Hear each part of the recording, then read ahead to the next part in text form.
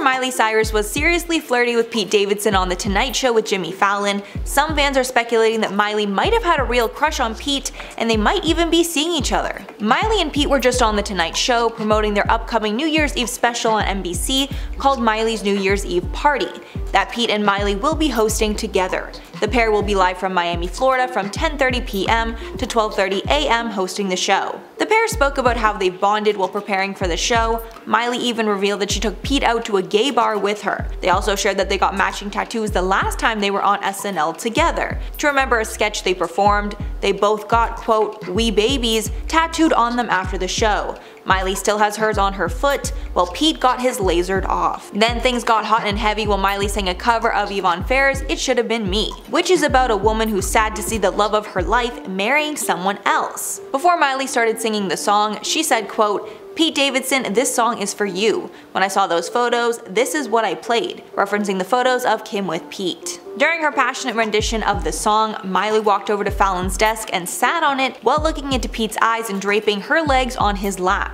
She also took his hat off and put it on herself. At one point in the song, Miley sang, quote, "It should have been me in that Lamborghini leaving that nice restaurant. I want to watch a movie in frickin' Staten Island," clearly referencing Pete's most recent outings with Kim Kardashian. Last month, Kim and Pete were seen in LA driving a Lambo while on a dinner date. The pair have also been seen out in Pete's native Staten Island, and he's been showing Kim some of his favorite spots. Pete avoided addressing his new relationship in a recent interview with Seth Meyers. When asked, Pete said, quote, "It is true, I do have a show on Tubi coming out, The Tubi. A lot of people are shocked that I could get on a show like Tubi, but it's a real thing." Sources have revealed that Kim and Pete are dating, and they've been seen out holding hands on a number of occasions. A source told ET that, quote, "Kim and Pete are dating and having a great time together," adding, quote, "Pete is a romantic and goes out of his way to make Kim feel special. Kim thinks Pete is hysterical and he's constantly making her laugh, but they also have been connecting on a deeper level." So that's all for the story. Let me know your thoughts below. I've been your host, Mackenzie Smith, and we'll catch you in the next one.